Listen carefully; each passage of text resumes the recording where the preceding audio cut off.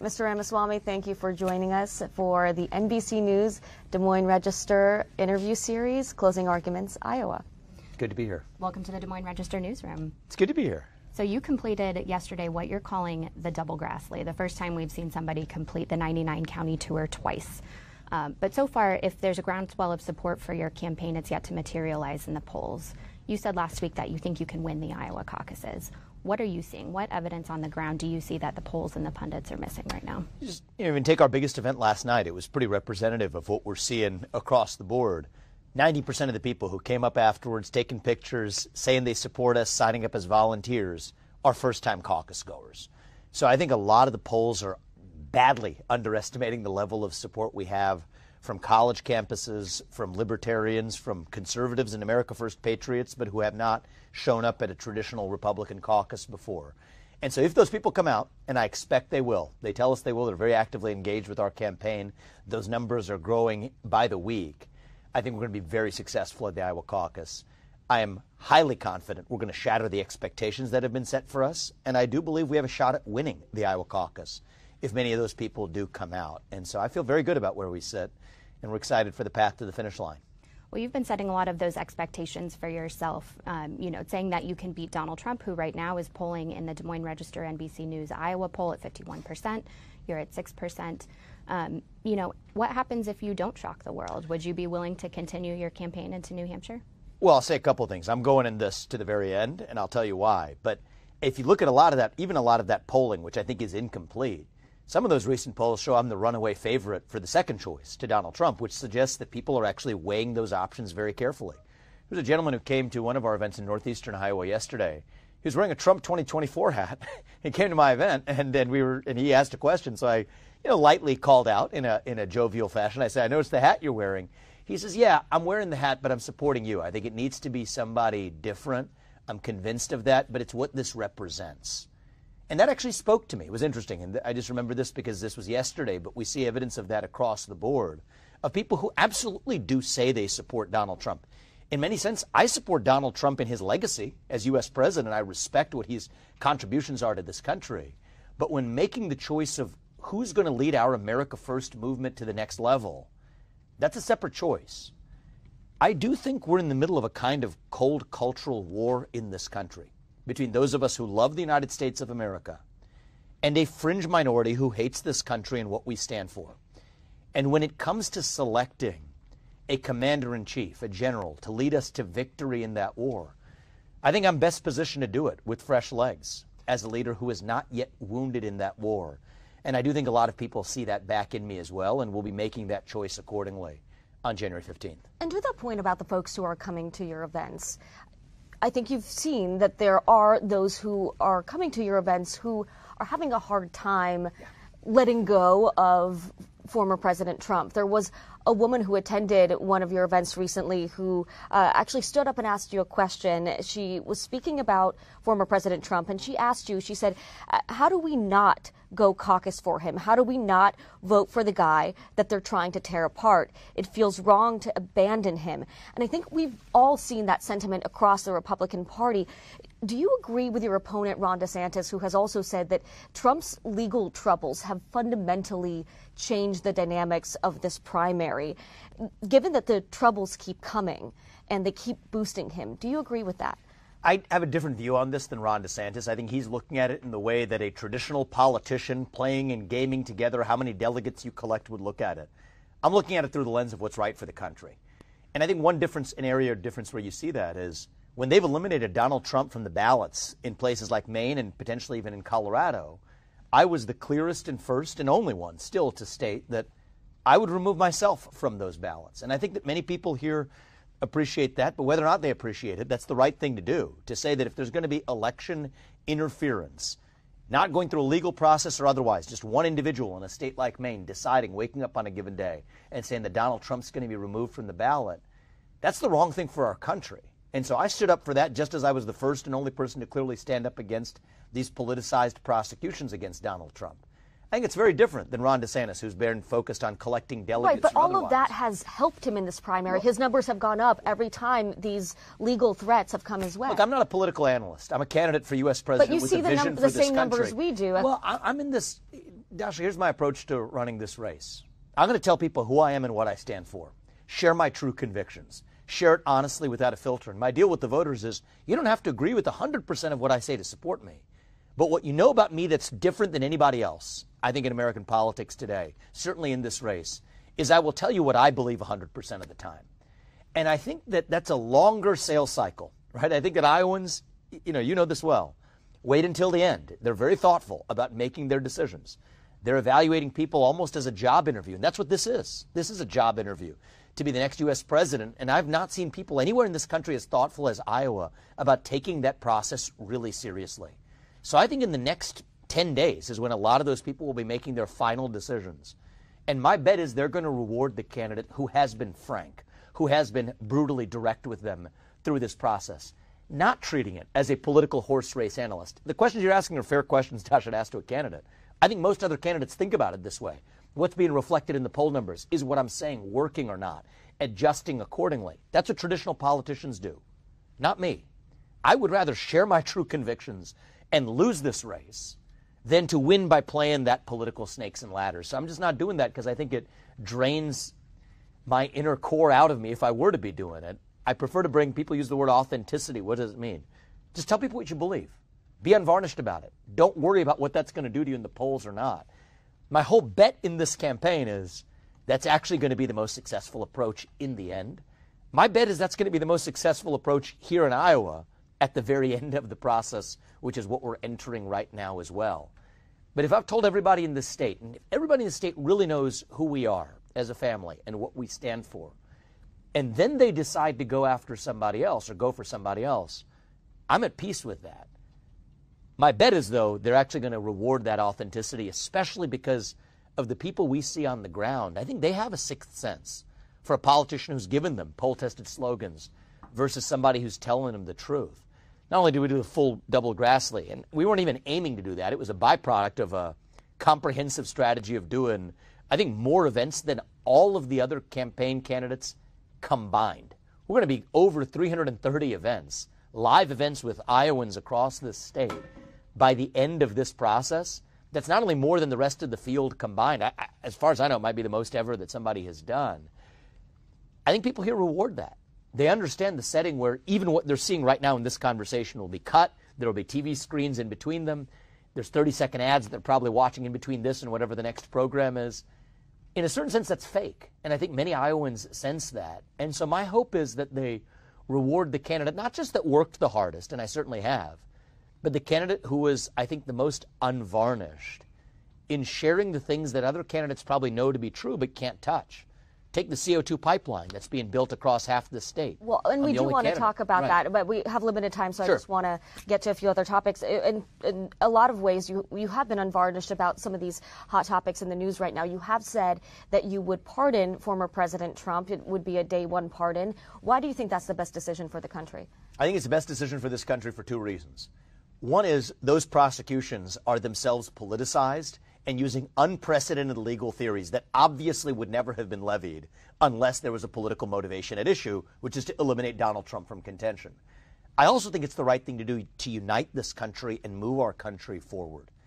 I do believe I am the single best equipped candidate to lead this country forward, unite the country, not through some fake national unity of compromising on principles and having a split the baby difference on some policies. No, that's not how I'm going to unite the country. I think the way I'll unite this country is by standing for the shared ideals that actually unite all of us as Americans that set this country into motion in 1776.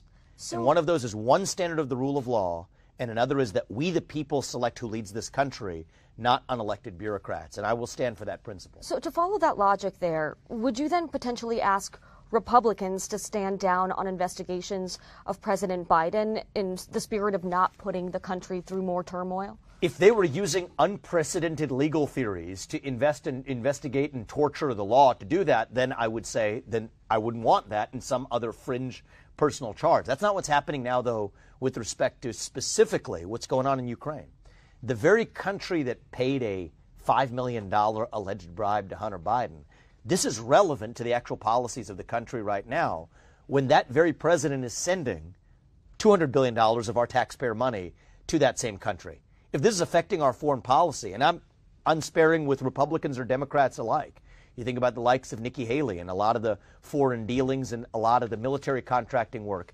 If that's actually affecting the policies that affect everyday Americans and the lives of our sons and daughters, that absolutely is an important area for investigation. What about Hunter Biden, who's not impacting policy? Would you pardon Hunter Biden? So on this Ukraine charges, I think we need to go all the way to the very bottom of it. I do think it's impacting policy, Dasha. But Hunter Biden, really the gun charges, the other charges that aren't impacting policy, would you pardon? The ones that I'm laser focused on and I absolutely would not pardon for, because I think we need to get to the bottom of it if he is convicted, is if that $5 million bribe was indeed paid to him for reasons to influence U.S. policy, and then watching it successfully influence U.S. policy. If that's proven in a court of law, I would not pardon Hunter Biden. But the charges right now are focused on the gun Well, charges. where I think they need to be focused is on the essence But right of our now, foreign on the policy. gun charges, would you consider pardoning? I think a lot of that is a deflection, Dasha. I think it's a deflection by the Democrats. I think that they're bringing a thin, flimsy charge on an unrelated matter to deflect the plot away from where the investigation needs to be focused. And so on my watch and at my encouragement, and I've been very clear about this, we need to be crystal clear about whether the Biden family, and I think I have the same concern if it's a Republican in the same shoes, sells off our foreign policy to make their family wealthy. That's wrong no matter who does it, Republican or Democrat. I'm even-handed about that. But I do think that we need to apply one standard of the rule of law. That's not inventing a novel legal theory. That's basics of bribery and affecting our foreign policy. That would be wrong, and if that's proven in a court of law, I would not pardon Hunter Biden for it. I want to ask again about Donald Trump. You said recently at a campaign stop that the left won't let Donald Trump get anywhere near the White House. What did you mean by that? I don't know if I say the left or I said that broadly the system. This was what I believe I've been saying. Because I don't think this is a left versus right issue necessarily, or Republican versus Democrat issue. I think a lot of the establishment pervades even the Republican Party as well. So I don't view this through partisan terms, but I believe the system is making crystal clear by the day that they will not let this man, by hell or high water, get anywhere near the White House again. And I believe they're making it increasingly clear they will stop at nothing to stop him from getting close to the White House. I believe it's a bit of a trap they've laid for many of the Republican Party members who believe that they're voting for Donald Trump in the expectation he's going to be the president.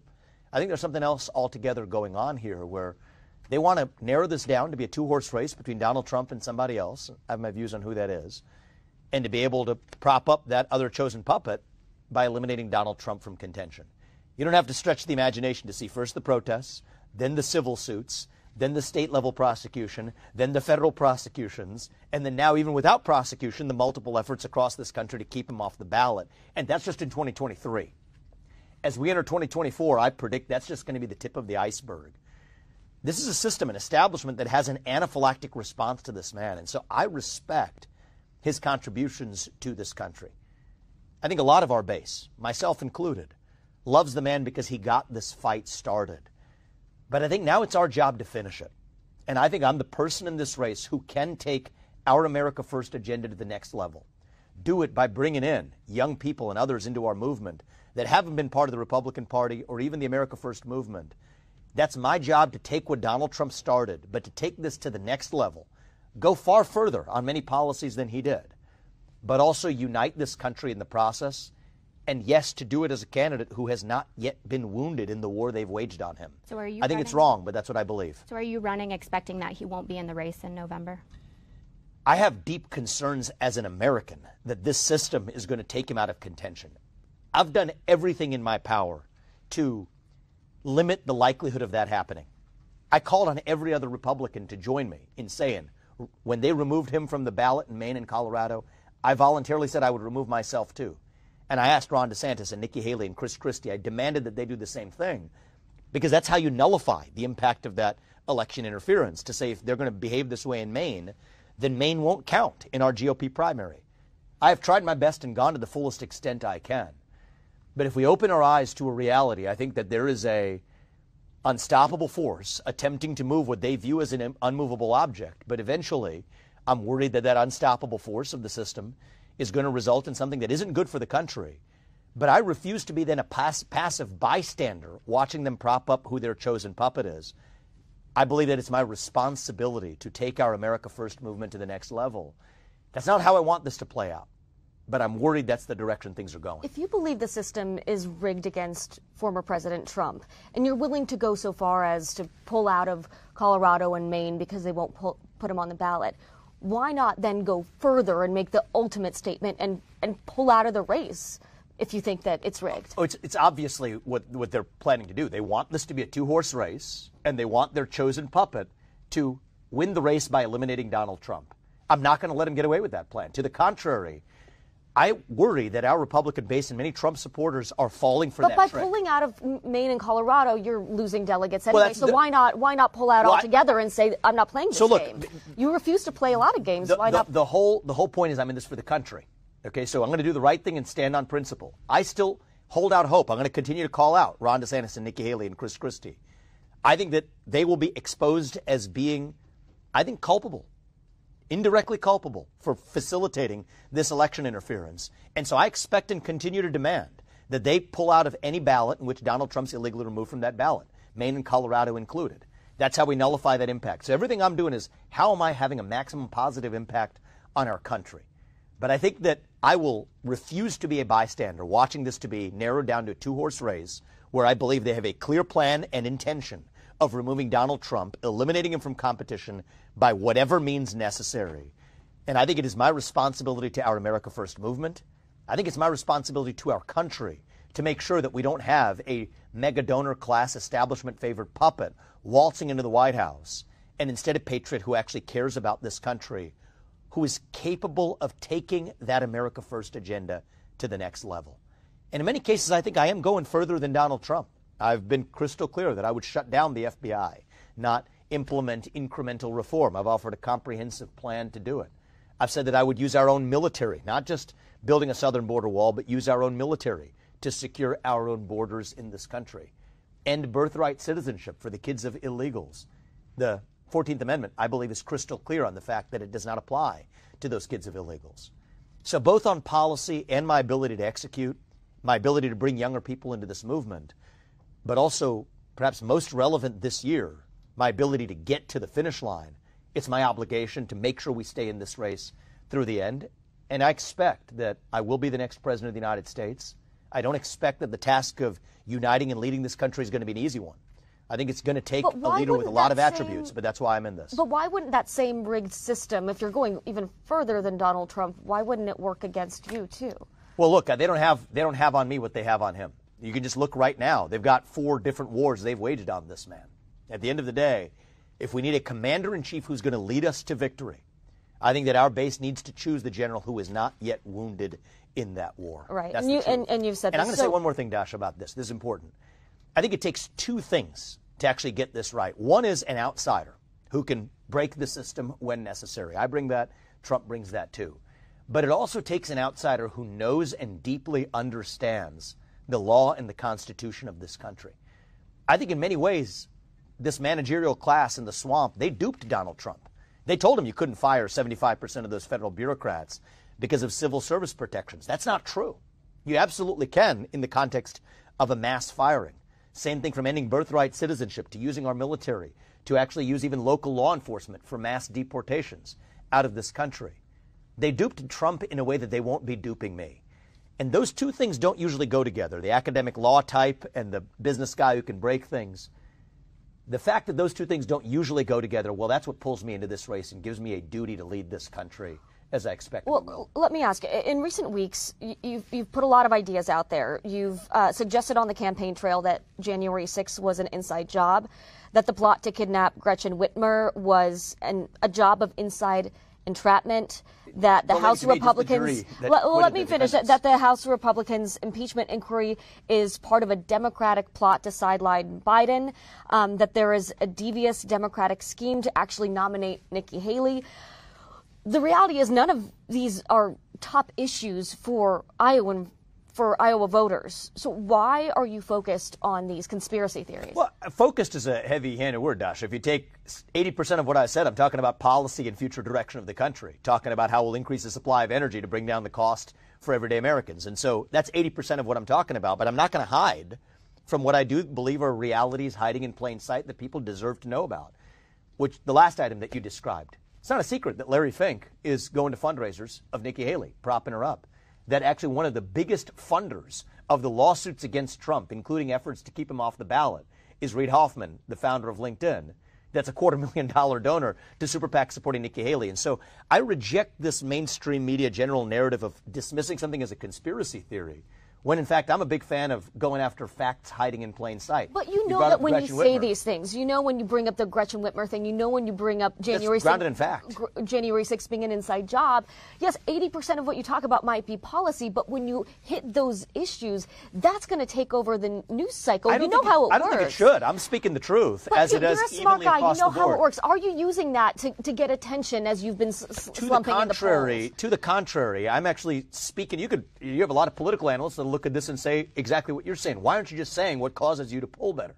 It's what every other political candidate's doing. They're taking what their consultants serve them up. Here's what the voters say are the top issues. Spout back to them what the voters want to hear. So why? I'm sharing my true convictions. And I think if we want to revive our constitutional republic, we deserve a government that tells the people the truth again. Not just when it's easy, but when it is hard. Our government has systematically lied to us on things that really matter. Of the origin of COVID-19. We were told for years that it didn't come from a lab in China, when it absolutely did. In fact, you were suppressed on social media for saying it. The eve of the last election, I think it's shameful that the Hunter Biden laptop story was systematically suppressed, so voters didn't have that information. But that's not what you're talking about. You're talking about Gretchen Whitmer being an inside job of entrapment. I'm talking about a government that has lied to its people. The same FBI that's investigating conservatives, the same FBI and the same law enforcement apparatus, Jack Smith, that has subpoenaed millions of Americans for anybody who liked or retweeted a Donald Trump post in 2020. That's Orwellian, but that's the same federal law enforcement apparatus that put people up to an alleged kidnapping plot that they otherwise wouldn't have been put up to. Multiple defendants acquitted on grounds of entrapment. And so is this a top issue that voters bring up on the mind of voters? Absolutely it's not. But the mainstream media is pushing, and the establishment in both parties is pushing one established narrative. So if it's not a priority for voters, why are you so focused on it? Because truth is a priority for me. That's the answer. Truth is the priority for this campaign. And I don't need to be speaking to what every other professional politician is spouting off. We need to speak the hard truths that other candidates are unwilling to touch. And even though that doesn't poll necessarily on what NBC or the Des Moines Register or another media outlet is going to ask voters what are the top issues on their mind. It's important. What really is important to many voters, I believe, is a government that trusts them with the hard truth again. That hasn't happened for a very long time. And so my view is if that's what the voters want, that's what they're going to get from me. If they want somebody who's going to incrementally reform things, change tax rates by 1% one direction or another, and call that a legislative accomplishment, go with somebody else. That's not me. But if you want a candidate who is actually going to revive the ideals of 1776, who is going to trust the people transparently with what the government knows to be true, if you want a government that actually is of and for and by the people again, I think I'm the sole candidate in this race who can deliver that. And that choice is up to the voters, but I believe that's what the voters will want. If not, I won't be the president. Mr. Ramaswamy. But if it is, I will. I want to move us along a little bit. Iowa's former U.S. Representative Steve King endorsed your campaign last night. Steve King was voted out of office by Iowa Republicans in the state's most conservative district. Do you think it helps your campaign to align yourself with him? I think it helps to have his endorsement in the sense that it helps to have anybody who's aligned with your own views and vision to say publicly that they support you. I'm proud to have his endorsement. I also think a lot of the media's narrative, I've gotten to know him. I didn't know him before this race. I've only gotten to know him in the last couple of months. But I will tell you, he has earned my trust for me to be able to say when he tells me what the New York Times and others reported about him was downright false, I believe him sooner than I believe the New York Times because I've had my experiences with both. I think he's an honest, direct, plain-spoken, and good-hearted patriot for this country. I'm proud to have his endorsement. And I think we've found common cause on a lot of other issues that other Republican candidates have been unwilling to touch, from the CO2 pipelines, illegal use of eminent domain to seize farmland from innocent farmers in this state, to, yes, my view that we do need border security.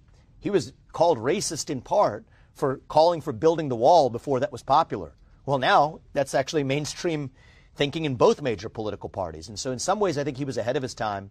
He's not only, I think, a thoughtful man, but a person who cares about this country, and I'm proud to have his endorsement. Steve King was stripped of his committee assignments in 2019. You mentioned the New York that was wrong. Times. He was quoted as saying, white nationalist, white supremacist, Western civilization. How did that language become offensive? Do you agree with those comments? Well, I think that I take Steve King's words over the New York Times, that he didn't say those things. And I've had my own experiences with the media, and I understand that if Steve King, who I've gotten to know, and I really believe that this is an honest man, is a patriot who cares about speaking the truth, versus some New York Times reporter who hasn't offered a shred of evidence that he said such a thing.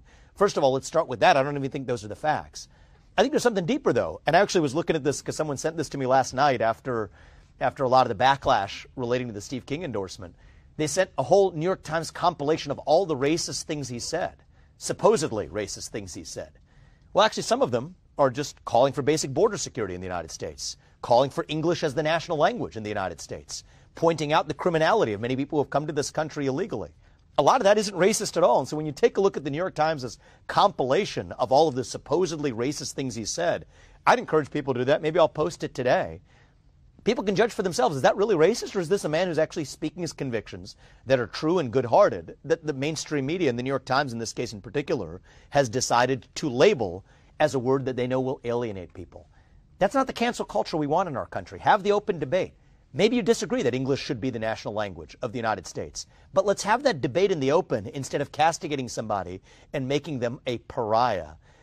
People asked me even last night, will you denounce white supremacy? We live in a moment where, don't forget, a lot of the left has defined white supremacy to include things like punctuality or the written word. This is just as of a couple of years ago.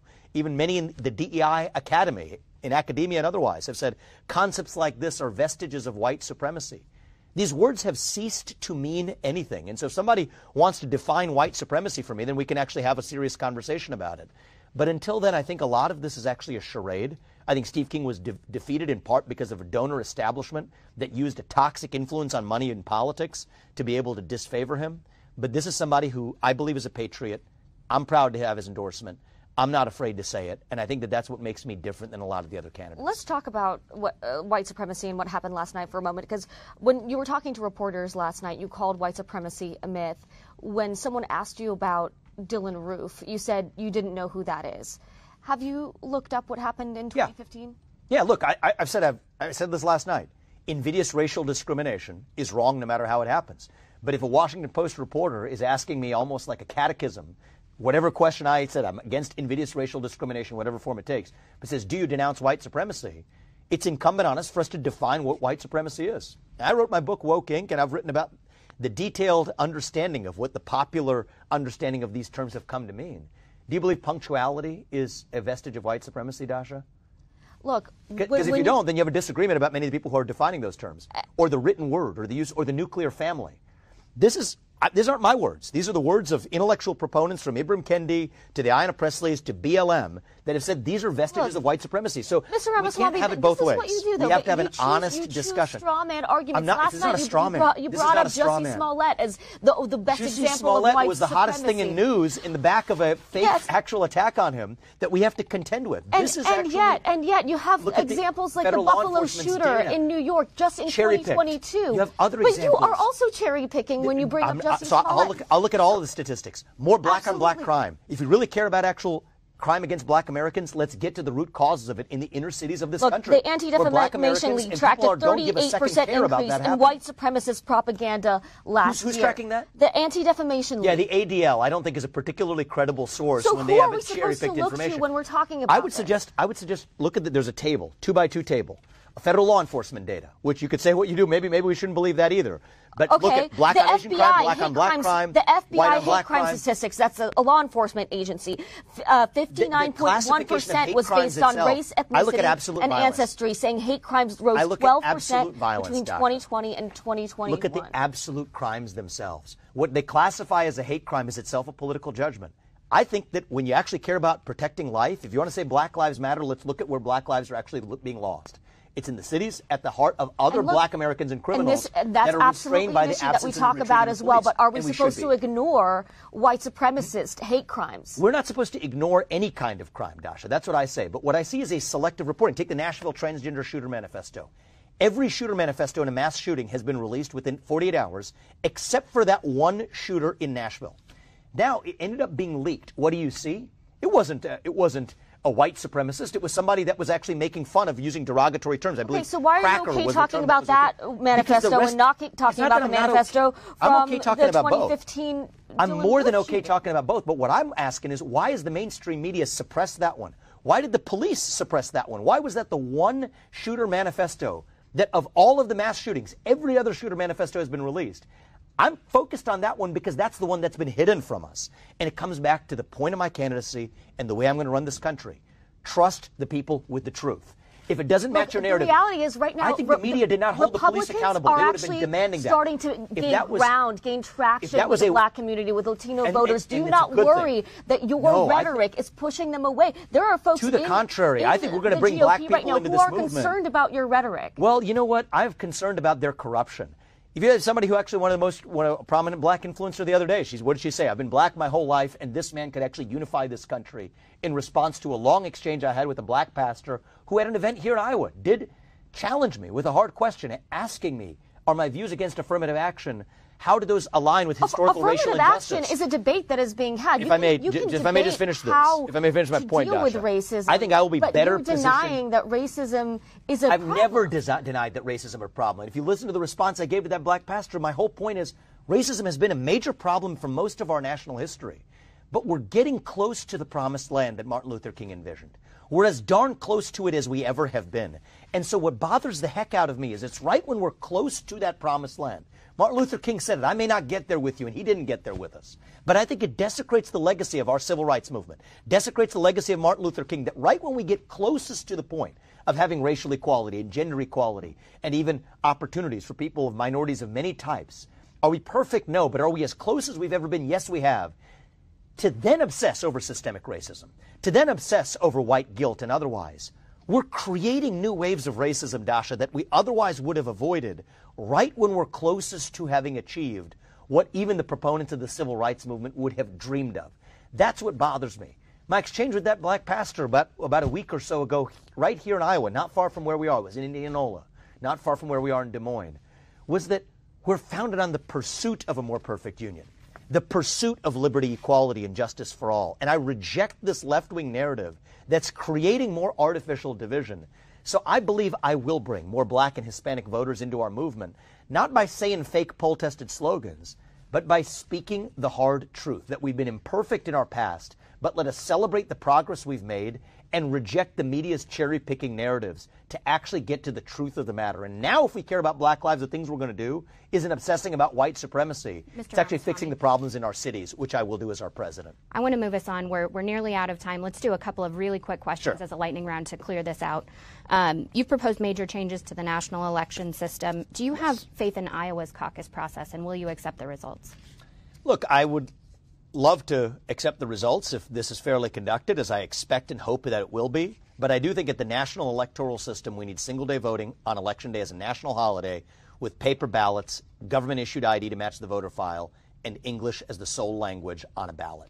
I stand by that. That's not how the national election is going to be conducted in November, though. Would you accept a Biden victory in November if that's how things go? And is it time I don't think that's how things are going to go. But if that's how it goes, would you accept it? If that's how it goes through a free and fair election system, then obviously I will accept the results of an electoral process. But what I will tell you this is, we need an electoral process we can trust and believe in. And so that if we're going to see that, but your requirements aren't going to happen by November. Dasha, I think that in some ways this question is based on a fictitious premise that people who are allowed to run for president even are able to run for president. Right now, we're having a discussion about one of the two major candidates being removed forcibly from the ballot. So we have major forms of election interference staring us in the face. So are you saying that the way things are right now, if Biden wins, you wouldn't accept it? I want to deal with the issues that we have right in front of us, which is we have major interventions in this election. So you can't give a direct answer on that right now? Whoever wins the election through a fair and free process, I will accept that result. And I'm committed to making sure that we have a fair and free process in the year ahead.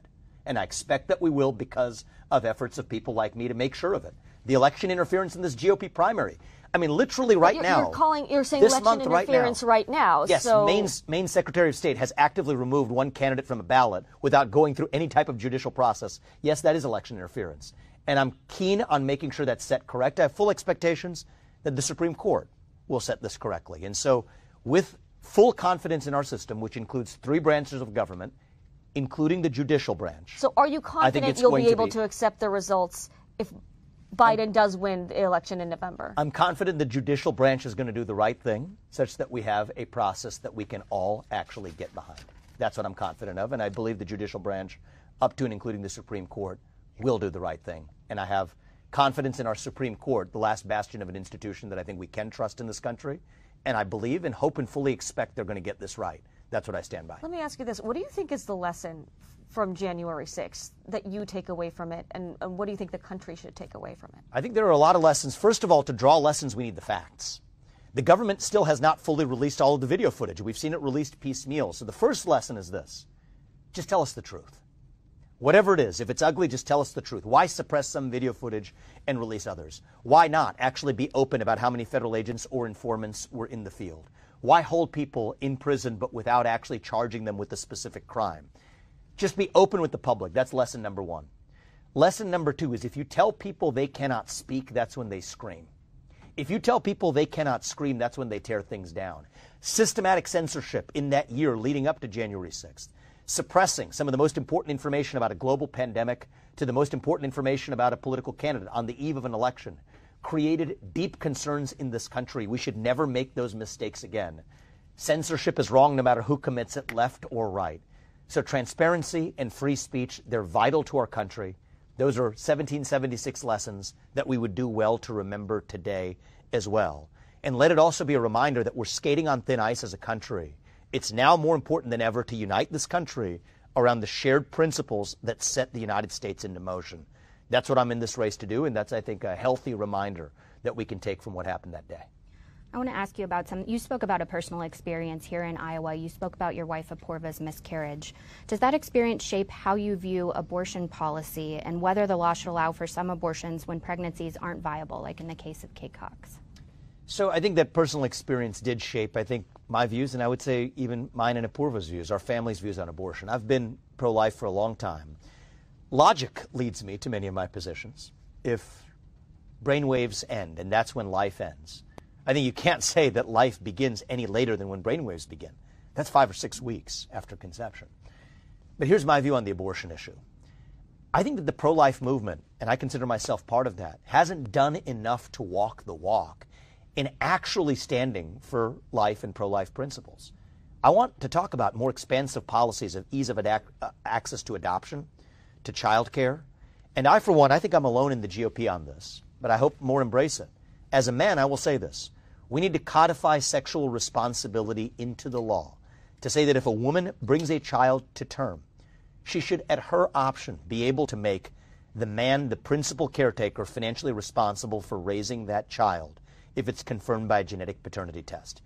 I think that's how we're able to unite the country at least as best we can on this issue, to say it's not about men's rights or women's rights, it's about human rights. In the case of a pregnant woman who was assaulted when the unborn child died, I haven't met one person, left or right, who says that that criminal doesn't deserve liability for that death.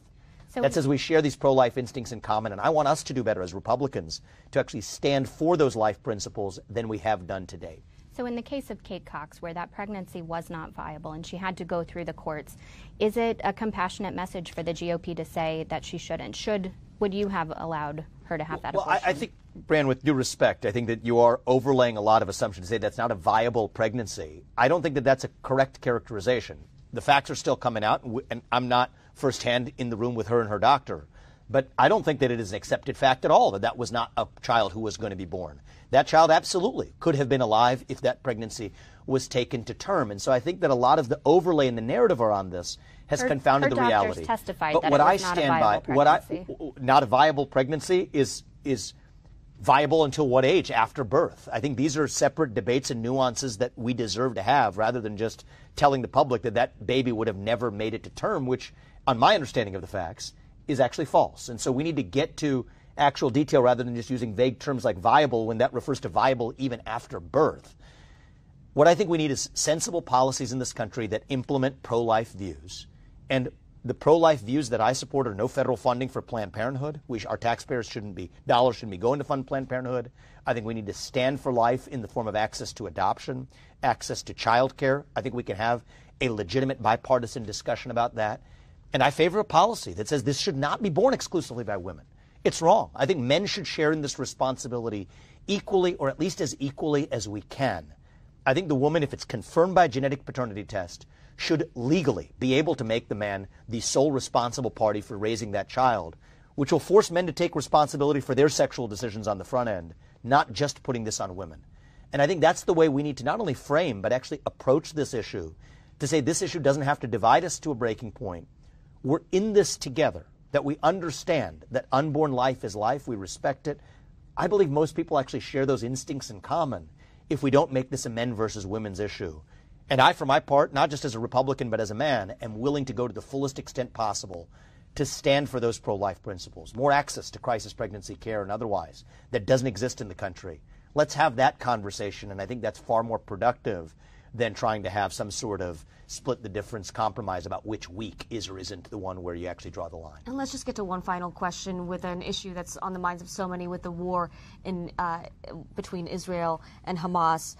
You've said in one of your town halls in Hampton, Iowa, that Palestinian people live the best life they do anywhere on earth in Israel. You've also called a two-state solution a myth.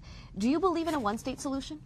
I believe in the role of the U.S. president, which is that I'm running for the president of the United States, not the president of Israel or another country. So I've been very clear in my position on this, Dasha. I think Israel gets to nationally self-determine its future. Israel has the right to exist and to defend its own existence. Those are decisions for Israel to make. Israel's an ally of the United States, and our role as an ally is to give them the diplomatic support that they need to make those decisions. I think that's the most pro-Israel view of anybody in the Republican field, even though it's traditionally different than the standard political orthodoxy. I think what Israel needs is not the UN or the US or the EU second-guessing their decisions. And so that's how I think we most strongly support Israel. I think it's the right thing to do as the United States. Support Israel diplomatically to be able to defend itself to the fullest. Because what Hamas did, it was subhuman. It was medieval. It was immoral. It was wrong. And Israel absolutely has the right to defend itself and to exist. And Israel has the right to determine its own future, whether a one-state solution or otherwise is the right path forward. That's a decision for Israel to make. In the United States, I'm focused on our own border risks. So I would tell Bibi, you can smoke the terrorists on your southern border, and we support you doing it. We're going to smoke the terrorists on our own southern border because we have our problems to deal with here at home. And that's how each of our allies will stand for the other diplomatically, and that's how I would lead. Mr. Ramaswamy, any final closing arguments for the Iowans listening right now? I would say that it's going to take somebody from the next generation with fresh legs to reach and lead the new generation of Americans. We don't have to be this nation in decline. I think we still can be a nation in our ascent. And I'm in this not just as a businessman, but as a father of two sons. I want to be able to look my kids in the eye and actually mean it when we tell them this is the country where you still get ahead with your own hard work, your own commitment, your own dedication, and that you're free to speak your mind at every step of the way. That's the American dream that I've lived, that my wife Apurva has lived. We never imagined living the life that we did when my parents came to this money 40 years ago with no money in search of opportunity. That's what we want to pass on to not just our kids, but to every kid in this country. And I think that we don't have a lot of time. If my sons are in high school before we get this right, I don't believe we have a country left. I think this is the election that decides whether we have another 250 years still left in our American journey. I believe we do, but I think it's going to take a leader from the next generation coming from the outside to do it. And that's how I'm going to lead this country. All right. Thank you so much. Thank you. Thanks for watching. Stay updated about breaking news and top stories on the NBC News app or follow us on social media.